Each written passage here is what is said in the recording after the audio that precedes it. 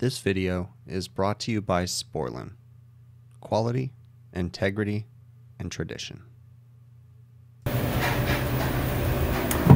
This morning we have a complaint of a produce walk-in that is not working properly. It's a little bit dirty, but here's the interesting thing. They said last night it was like 50 something degrees, but this morning everything's fine. So they still wanted us to come out, which is all good. You know, that's what we're here for. So I'm gonna jump into it and see what we can figure out. It is 11:06 a.m. The first thing I'm gonna check, first thing that comes to mind is the defrost timer, because the customer said that it wasn't working last night and it's working this morning. So, what the heck? Someone's got this defrost clock wired backwards. It's fine. I mean, they have it wired backwards to where the pins are out is normal operation and the pins are in is defrost. That's not correct. But I mean, you can make it work because the defrost clock has a normally open and a normally closed contact, but someone clearly doesn't understand how this defrost timer works.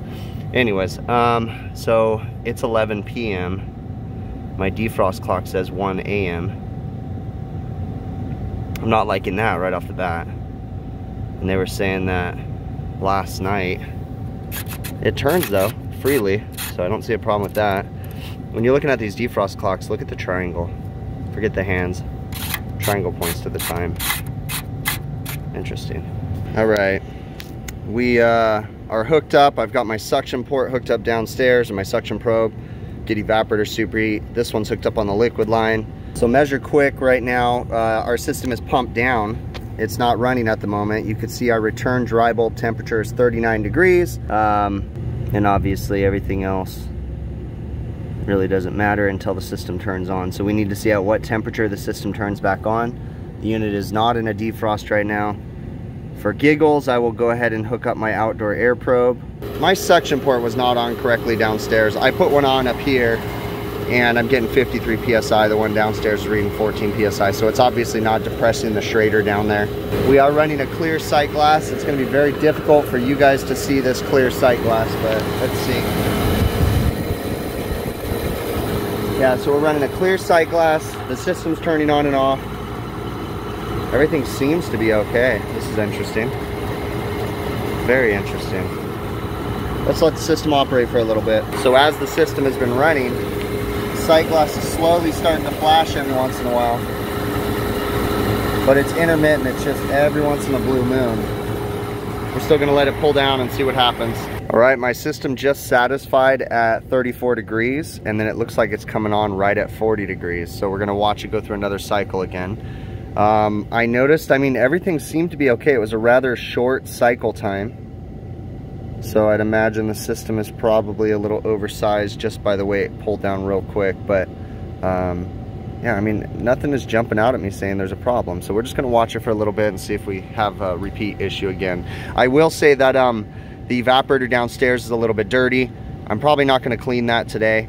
That's something I would probably talk to them about. We'll come back out. I'm not gonna waste my time on overtime. Plus it gives me a chance to come back and evaluate the system again to make sure everything's operating properly. So we're just gonna watch it. All right, we just turned back on. Box temp came up to like 43 degrees this time. That's interesting. Kind of makes me wonder if we have a temperature controller issue. System's running though. So that's interesting. So the first time we came on at 39 degrees, this time we came on at 42 degrees. Makes me wonder about the temperature controller. Maybe we have a temperature controller that's starting to fail. So we're gonna keep watching the box. It's not a race. We're gonna watch another cycle, see how long it takes to turn off, and then see what it turns on next time. Here we go again. With the flashing sight glass. Let's see what our superheat's at when it's flashing. Our superheat's only 11 degrees when the sight glass is flashing.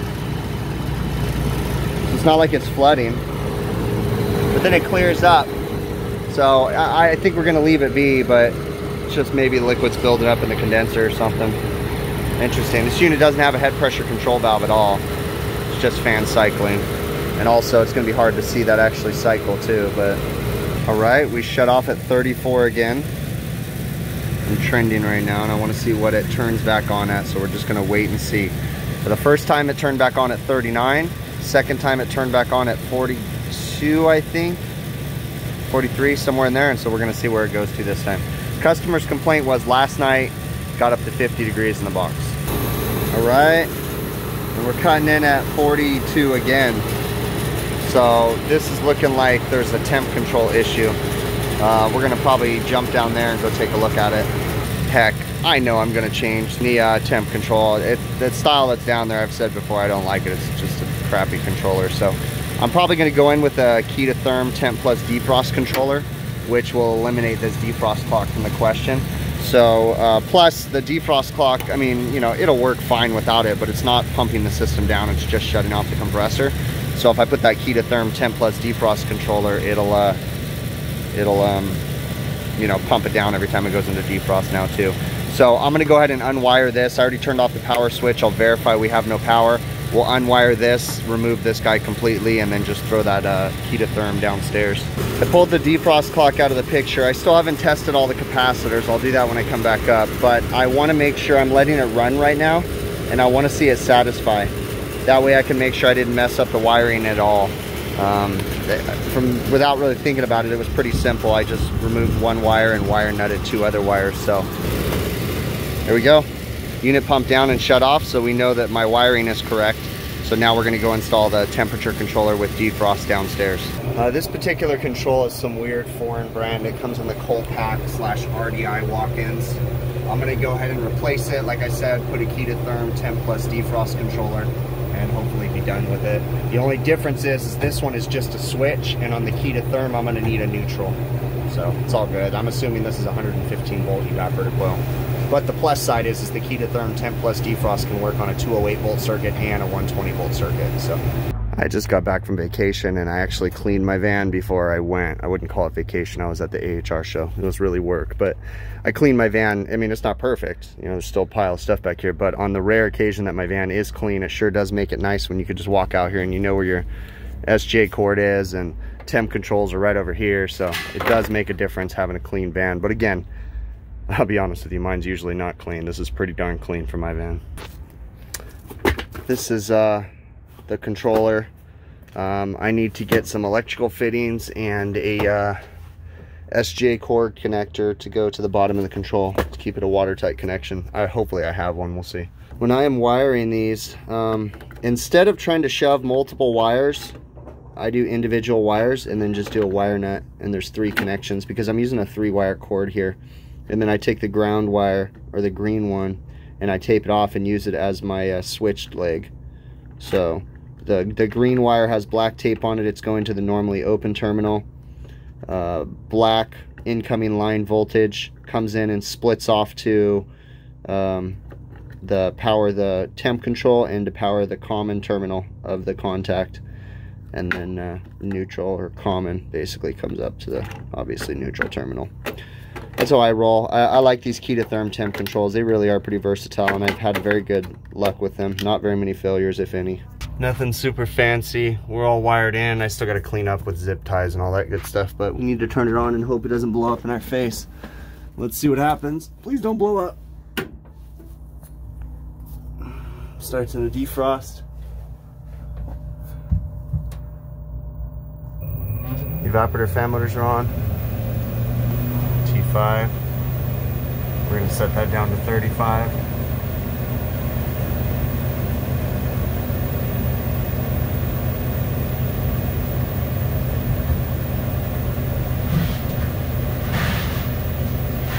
Down.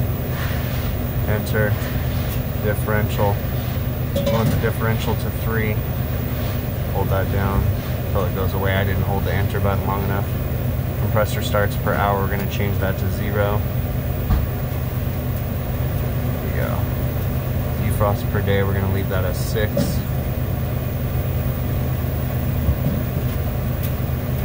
Defrost time, we're going to leave that at 15. Everything else is alarms. Don't need to worry about any of that other stuff. Solenoid valve works. We're on and running. Now I just need to clean some things up. Okay, controls installed. Back up and over there. And then sensing bulbs installed to where I have a loop on it so water doesn't drip down into the sensor. I purposely did it like that. And I have it pulled away from the back wall so it's not touching the metal surface, just getting air temperature. So we're just gonna wait for the box to come down to temp, start putting the side panels on and cleaning it up. All right, it's been about 4 days since I was last here. I was here on the weekend, and yeah. So I came back out. I'm gonna go ahead and clean up this evaporator, and it's funny because I get here and I left my clamp here. It was still clamped to the suction line, and it still has power. So it's been sitting there running for 4 days. Granted, the battery's going dead. It's flashing red, but still, that's a trip. This thing still has power. Awesome. Anyways, yeah, so we're gonna get a water hose out and get this guy cleaned up. All right, so it's really not horrendous, but there's quite a bit of lint on there, and it's actually built up inside the coil too. What I'm gonna do is I use this guy right here, long brush. I just get this at Home Depot, but I'll throw a link in the show notes. And I try to brush off the bulk of it, and then I'll give it a rinse, and then we're gonna flush the drain too. We've got a drain nipple right there.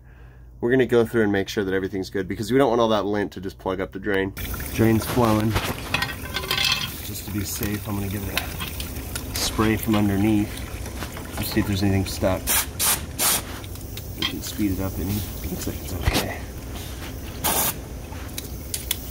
Oh, yeah, some chunks are coming out. So we're gonna let it keep going and then I'll back flush it from the other end. Really cool thing about the JobLink probes is the ability, and coupled with Measure Quick, the ability to have my probes down in the box that's about, I don't know, 20 feet below me, and have everything up here and be able to sync with my tablet. Cool thing about Measure Quick too is you can have multiple probes. So I've got a discharge line temperature probe, liquid line probe, suction line probe. You know, you can do all kinds of stuff. I've got supply air, return air. Over here I've got outside air. All wireless, so I dig that. And it just, I mean, you can do everything without this stuff, but it just puts all the information in one single place, so it's really nice. Everything's looking good. Sight glass is running clear. A lot of times my suction pressure, according to Measure Quick, is a little bit low, but I'm not too concerned about it. It's actually pumping down at the moment, but a lot of times what happens is these coils aren't matched properly. Oftentimes people will oversize the condensing unit, and you know, you necessarily don't always meet your target 10-degree TD. But everything's looking good. Box is maintaining temp, coil's clean. We're gonna go ahead and put everything together and wrap this one up. All right, so the original complaint happened on a weekend. It was an overtime call, and the customer said the box temp got really high. But when I got there, it was working fine. So those are always peculiar ones. You know, again, big picture diagnosis, right? We don't just assume that, oh, you know, they just made a mistake, they shouldn't have called me. I stood there and I watched it, and I watched it multiple cycles, and I evaluated everything. Okay, I'm always preaching this big picture diagnosis, but it really, I find that it helps me so much. And you know, remember, I make these videos for my own employees, so I'm preaching to them too, like, you know, just step back. All right. So I watched it the first cycle, it seemed okay, but the second and third cycle, it kept coming on higher and higher when it would turn back on. That indicated to me that it was more than likely a temperature controller issue. So I made an educated guess, all right? Very important term, educated guess. I presented the customer with the facts, and I said, look, here's the deal. You said it wasn't working. I came here, it was working okay, but I noticed that every once in a while, the temp control, the cut-in temperature goes higher and higher. Went ahead and got their opinion about them, gave them my opinion, said, you know what, I really think this temp control is the problem, and I recommended replacing the temperature controller. Went ahead and eliminated the defrost clock while I was in there because the new Ketatherm Temp Plus defrost had defrost built in, and it was a better defrost strategy because now it was controlling the liquid line solenoid valve down at the evaporator coil. You know, systems will run fine if the defrost clock shuts off the compressor without pumping it down or turning off a liquid line solenoid valve. but you do have the potential to have some issues with refrigerant flood back, or the refrigerant migrating, I shouldn't say flood back, but the refrigerant migrating up to the compressor and then causing like, the compressor to have a hard time starting. So it's the best strategy that, in my opinion, is to go ahead and have a complete pump down system and then have the defrost clock control the pump down solenoid wherever that's at. So that way it stops the refrigerant flow. So we have it set up that way. Now, I did say that the evaporator coil was dirty, and I used that as an opportunity to go ahead and come back because I didn't want to clean that thing on overtime anyways. I really wanted to just go home. Plus, I brought it to the customer's attention. Hey, I'm going to spend another hour and a half cleaning this thing. 2 hours actually. So why don't you go ahead and let me come on back? And they were cool with it, So it gave me an opportunity. I came back, I think I said in the video, like 4 days later, went through it, everything. They were super stoked. When I came back, they said it's been working fine, no other issues, but I went ahead and cleaned it up, flushed out the drains. Very important when you're cleaning those evaporator coils to make sure that whatever you brush down in that drain pan, you get out as much of the big stuff, you rinse it, and I flushed the drain forwards and backwards a couple times just to make sure that we got any sediment that was stuck in the drain line, and everything was good. So we called this one quits, and the customer's been happy. It's now been 3 weeks, I think, since I did that call, and all is well. So I really appreciate you guys taking the time to watch these videos. Do me a favor, share these. If you guys like these videos, share them with whoever you think would enjoy them too, whoever you think would help. Do me a favor, leave me a comment down in the bottom, give me some feedback, let me know what you think. Could I have done something better? I'm always willing to improve, and I'm looking to improve. So give me some feedback. Other than that, guys, I will catch you guys on the next one, okay?